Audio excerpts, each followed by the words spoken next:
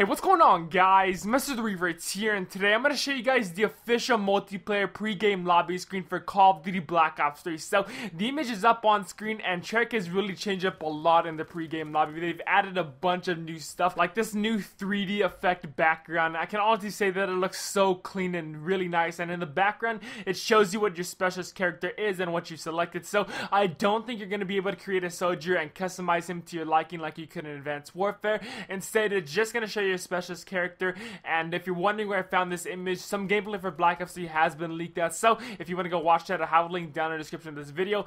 Go check that out. And after watching some Black Ops 3 gameplay, I can honestly say that my view on Black Ops 3 has totally changed, but I'll talk about that in a later video. So yeah, guys, this is what the main menu screen is going to look like for Black Ops 3. Let me know your thoughts down in the comments. Also, don't forget to drop a like if you guys did enjoy, and make sure to subscribe for the latest Call of Duty Black Ops 3 news, rumors, information. I'm going to have a bunch of more videos coming out today and throughout this whole week about Black Ops 3 leaked information. So if you guys want to go check that out, make sure to subscribe. And so yeah, guys, till next time, I'll catch y'all later.